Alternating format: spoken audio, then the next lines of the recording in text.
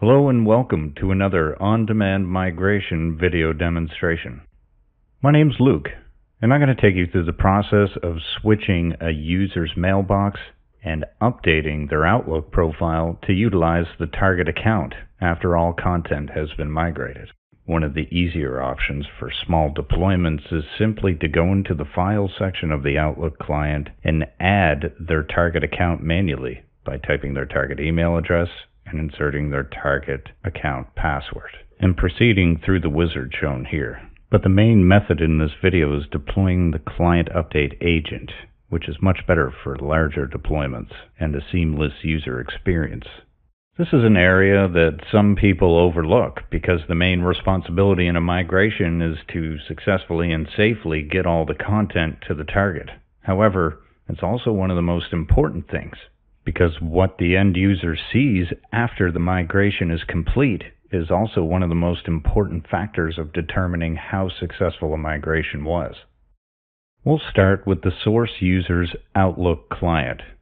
Our user Megan Bowen has many items in her inbox, as well as a full calendar. Megan's user account has been migrated from the source tenant to the target tenant, as well as her mailbox content. This means that Megan is ready to have her mailbox switched over to utilize the target from here on out. So in the Mailboxes section of the ODM console within the migration project, we select Switch Mailbox, and we're presented with a window like this one. You'll notice something advising you to make sure you've already deployed the Client Update Agent in your environment. The Client Update Agent is what updates the user's Outlook profile to point to the target mailbox without them missing a beat. When you click on the Client Update Agent link, it brings you to another window that gives you the option to download the package. We'll have a closer look at what that package entails.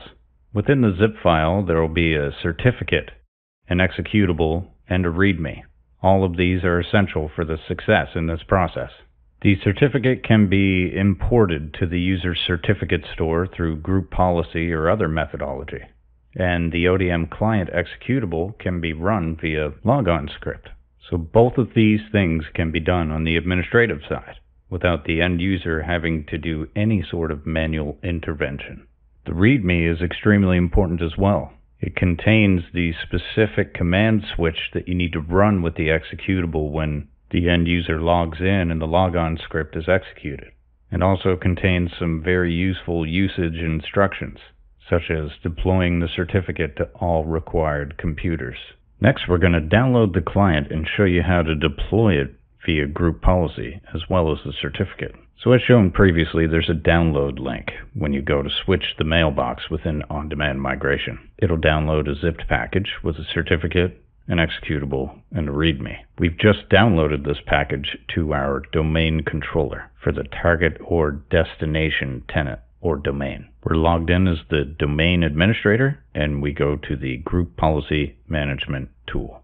This particular domain is called Quest Demos, so we expand that, and underneath it we'll see a section called Quest Demos Computers.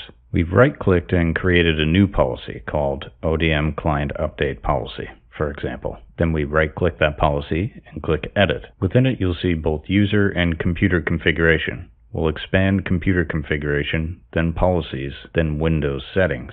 Then we expand security settings and public key policies. We right-click and select Import, and we see the certificate import wizard. For the first window, we click Next, and then we are asked to select the file name. We select the certificate file that was downloaded. It's in PFX format, so you may have to change the extensions that this is looking for. We will set it with no password. We'll click Next, and we'll click Next again to import it into the Trusted Root Certification Authority's store. Then we'll click Finish, and the import succeeds, and we can enforce this policy. If there's a specific computer you want to apply this to selectively, you can select it in this window here, simply by typing the name, clicking Check Names, verifying that it's correct, and clicking OK.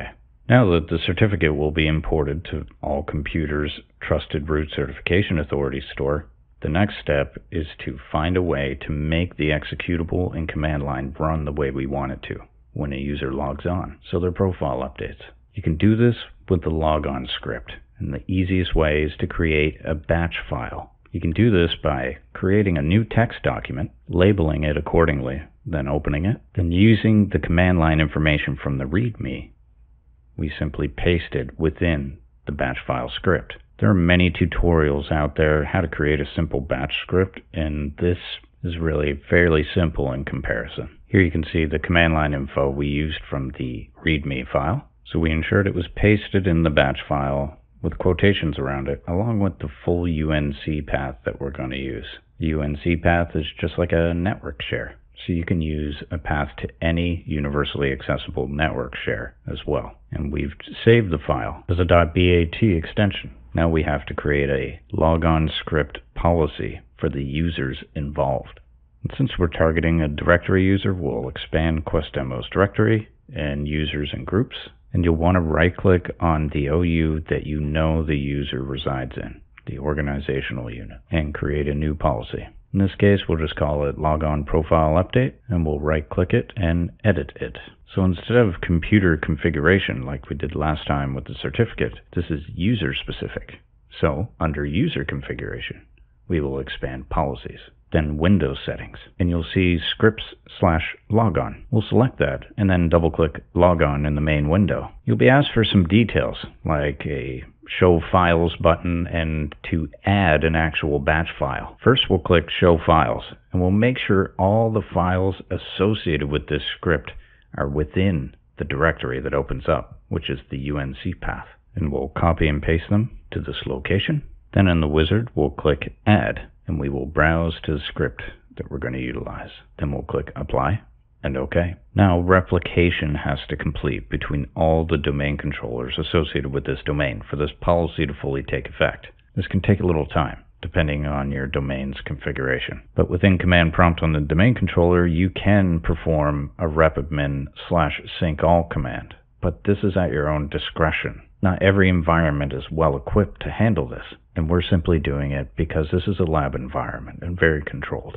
Then once replication finishes and the policies are deployed, the certificate will be imported into their machine's Trusted Root Certification Authority store, and this logon script will run. We're going to show you what it would look like running on the end user's machine. And after deploying the certificate and agent to all necessary computers, you can finish the Switch Mailbox wizard and run the switch task.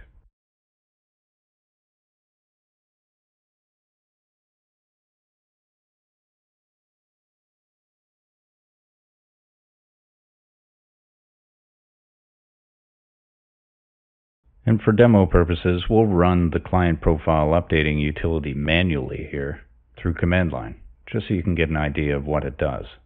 Ultimately, it uses information obtained during the migration process and the migration project to determine what the source profile would look like and what the target profile looks like. It then switches over to the target profile without having to create a brand new one. And it also saves the end user having to connect a new mailbox, such as their target mailbox, manually at all throughout this process. When it executes, it will ask you to shut down any Microsoft account-related applications that may be running. This includes Skype, Skype for Business, Teams, and, of course, Outlook. After the tool executes successfully, you then load up Outlook and some profile configuration will take place. And as you can see, the target tenant's mailbox is the primary mailbox for this profile now. And as we can see, all content that Megan needs is there, present, and usable. She's ready to keep working just like nothing ever happened. So in this video, we started with a user that had all of their content migrated.